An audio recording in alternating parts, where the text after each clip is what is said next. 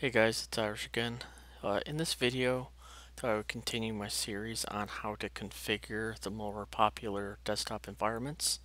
The last video I showed you how to do GNOME, since Fedora or Ubuntu is going to be switching to the GNOME desktop environment as their default. I thought this would be a good, like a newbie type of thing too, just to show you what each desktop environment looks like, how to configure it, and then maybe you can see for yourself which one you like.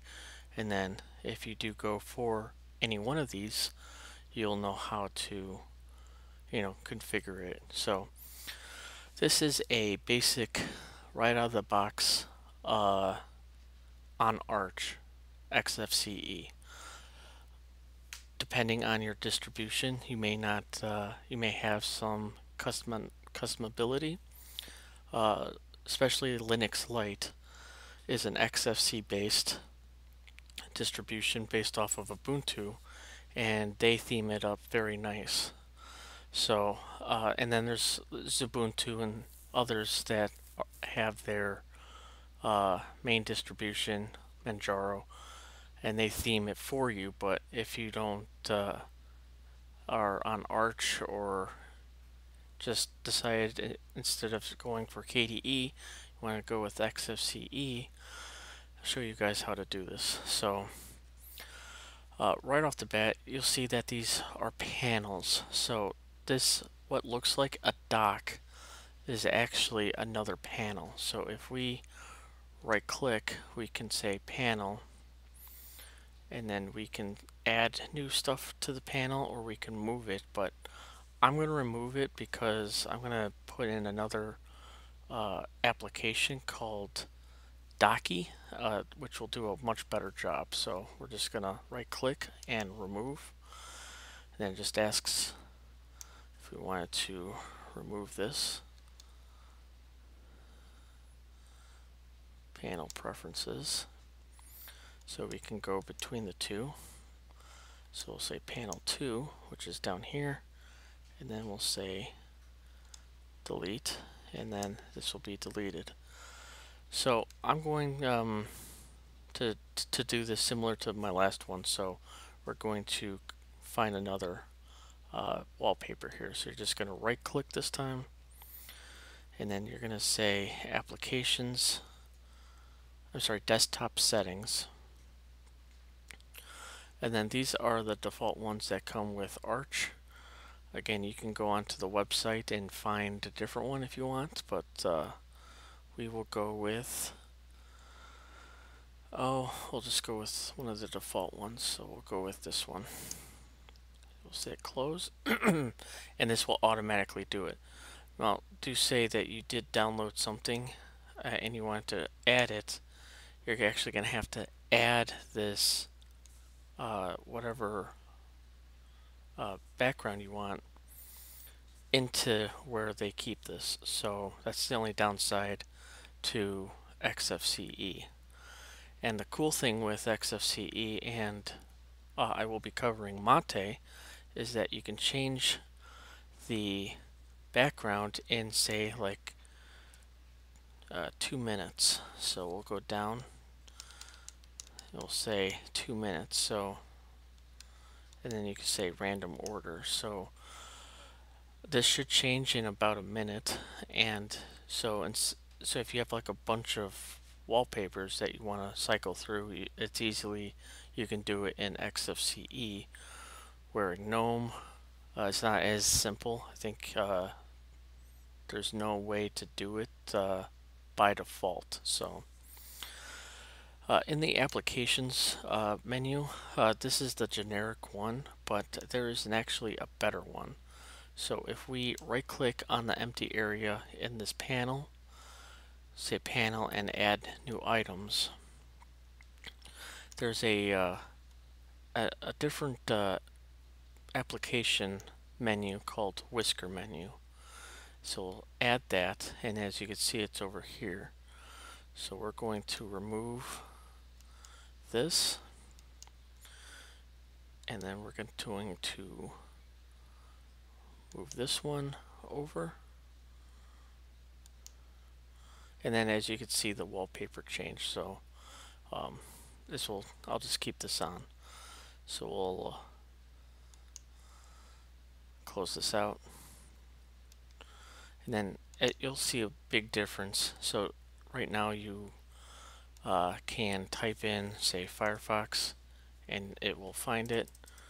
Or you can find Conky or whatever you want, and you could do a hover, but I don't have that enabled right now. So you can go with games, play like a chess game, or Nibbles, which is a if anyone remembers what Snakes was, you could play that, multiple players. So it's got a good decent amount of applications by default. So the next thing I like to do, you can color this. So if we go right click on here, and then we'll go to applications, and we'll go to settings, and then we'll go to appearance. So if we do this, so we can change our icons. Now in the last video showed about arc icon theme. So if we do that, as you can see, this changed. So if we go to the gnome one, or even the high contrast, you can see it change right there. So we're going to go with the arc theme here, and then we'll go to arc dark, and then by default, or it will enable the dark theme of the arc GTK theme. You could add different widgets in this app panel here. So if we go here, there's the applications menu that we got rid of. There's the battery monitor. There's the clipman, the clock, which is right here. CPU frequency. So if we do CPU graph and add, you can see it right there. It always adds it to the end. And then this is your username, and then you could log out, log in, stuff like that. Shut down, reboot, just based off of this instead of having to type it into the computer, to the terminal. And then there's different other ones that you can do, like weather update. You can add that, and then we could right click, and we'll go properties. And then you can do units, you can go Fahrenheit, or you can go Celsius, stuff like that. So this is built in, so you don't have to do really anything. I'm very close to Monmouth, Illinois, so it is storming here. But again, this one is very simple to configure, unlike GNOME, where you actually have to buy another or download a separate tool to do this. It comes by default, where you don't have to like get a tweak tool to do any of the theming here. Same thing with this one. Like, you can just go properties, and then you can just do two rows, and as you can see, you have workspaces that you can toggle between without having to do some weird key combination. And this is still on X server, so it is not on Wayland yet. So if you're still a little hesitant on Wayland, then this is a perfectly good one to go to. Plus, if you are moving from Windows to Linux, Xfce might be good, because this is very Windows-like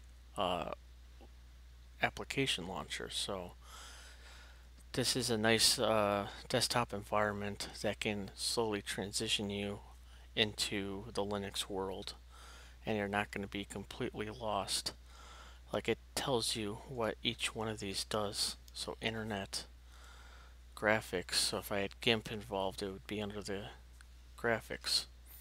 So if you did want to have a doc type thing right there, we'll just open up a terminal here. So it's called Docky. So this should be in every repo. So if you do, so again, I'm on Arch, so we do sudo pacman s Docky. There are other docs out there, but this is the one that I do prefer. If you do want another alternative, I can do a video on it just to show you the differences. But this shouldn't take too long. It has 12 dependencies to do this, so we'll let this download. And again, if you had like a ton of GTK themes installed and everything else, so if we go to Settings Manager, we did the appearance here. We can do the Power Manager. Now the Xfce Power Manager is very powerful. I did use it for a long time while I was on i3. So if we do the power button, you can hibernate, shut down, or ask what to do.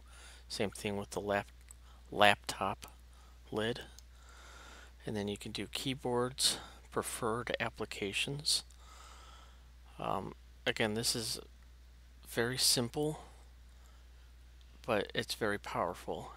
And sometimes that's all you need. So you can do desktop, so menus, and then you can do icons here. Menus, so you can put, like on Windows, you can put Firefox on the desktop without having to change a setting. Okay, so now that's done. So we open this and we just say Docky. This should launch soon. Yep, there it is.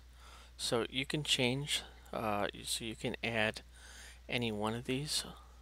So if I wanted to add one of the games, say 5 or more, you just drag and then you just pop it right in there. And then with Docky, there is a Docky setting. You can auto hide it. So this is classic, that's glass, there's the HUD, there's the smoke, and there's different, and then you can transparent it. You could also do docklets and helper. So there is a bunch you can do, and then you can have one dock along the side. I've seen other people have done that, like a dock along the side and dock over here. So if we close this, it's a nice transparent one. And then I believe there is hiding. So intelligent hide, so this will hide itself once, yeah. So if you go full page, full screen, it will hide until you go down there. Or you can just hide it by itself. You could also do Docky on GNOME too. I didn't show that in my last video, but I've never been a Docky type of user, but other people that have awesome screenshots do have Dockies or do have docks installed, and they do look good, but it's just not what I like right now. So in my next video, I'm going to show you guys how to theme KDE, because out of all the desktop environments, KDE is the most customized one that you could probably do. And it's not as simple as Xfce or GNOME. There is a lot of navigating the menus, and it can get confusing if you don't know where you're going or just don't have time to go look through all the menus, all the settings that KDE has. Plus, I think they did have a new KDE come out version. I think they're on version 10.